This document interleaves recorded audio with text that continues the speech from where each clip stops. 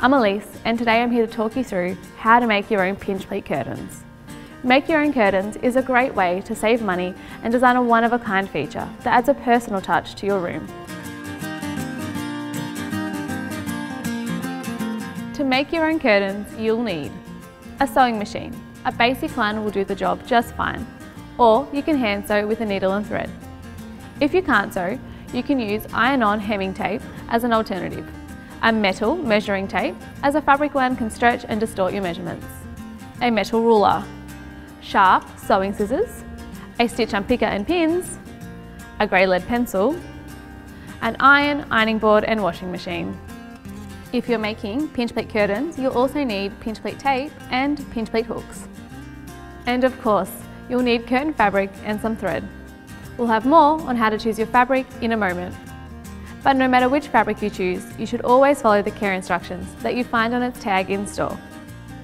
The first step is measuring your window. Check out our handy video on how to do this so you can get your measurements just right. The fabric you choose depends on the room you're sewing for and how much sewing experience you have and what style decor you like. If you're a beginner, medium weight fabric is easier to work with. Cotton is your best bet. Choose a weave that will give you a nice amount of weight and drape. If you're making curtains for your bedroom, choose a thicker material or one that's blockout coated. If the room receives a lot of sunlight, choose neutral coloured materials so they look better if they fade over time.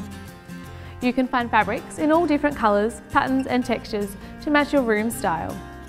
Also, choose a thread in a colour that complements your fabric. Before you measure and cut your fabric, cut your pleat tape to the same width as your curtains. Then, work out how many pleat hooks you need based on how many sliders or rings are on your track or pole.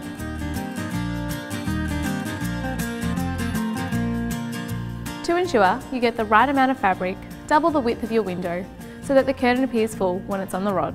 Then, add 12 centimetres to the width of each panel you plan to make. This extra fabric will make up your side hems. If you have a wide window, you may have to attach a few panels together to cover the whole thing, so keep this in mind when measuring. The number of panels you need will be determined by how wide your fabric is when you cut the selvages off. To determine your curtain's height, measure your window's height and add 30 centimetres so that there is space to sew in top and bottom hems. Once you're happy with your measurements, cut your fabric using your sharp scissors or a rotary cutter. Then press your fabric with an iron to remove any wrinkles.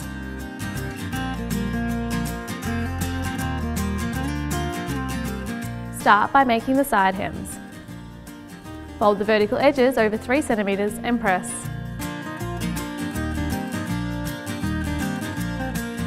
Then fold them over another 3 centimetres and press again. Then secure the hems in place with hemming tape or by sewing. If you're using hemming tape, place the tape between the folded face and the curtain front and iron it in place. Then, allow it to cool before moving on to the next steps. Always follow the ironing instructions the tape comes with. If you're sewing, sew down the edge to hold it in place. If you're using a thick fabric, you may want to pin it in place before you sew. Repeat this for the other side of the curtain. Starting about 6 centimetres from one edge, insert your first pleat hook, inserting each prong into separate pockets. Measure the distance between each hook to ensure they are evenly spaced and check that this will cover your window once hung. Once you're happy with your measurements, cut your fabric to size using your sharp scissors or a rotary cutter. And once cut, press your fabric with an iron. Be sure to follow the care instructions on the fabric tag.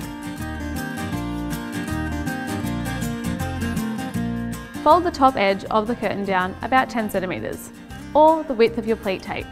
Press. Fold it down again and press.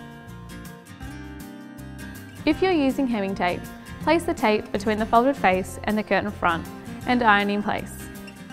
If you're sewing, sew down the edge to hold the hem in place. Be sure to sew across the side seams. Lay the pleat tape on top. Ensure the pockets are on the bottom edge and facing out. Attach with hemming tape or sew in place, being careful to not sew the pocket shut. Insert the pleat hooks and secure. Turn the curtain over. Pinch pleats are often gathered at the base. To do this, hand sew the pleats together, starting and finishing inside one of the pleats to hide the knots.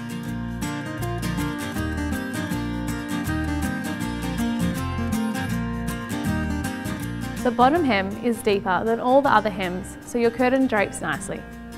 To work out how deep to sew the bottom hem, first check how your curtain hangs on the rod or track.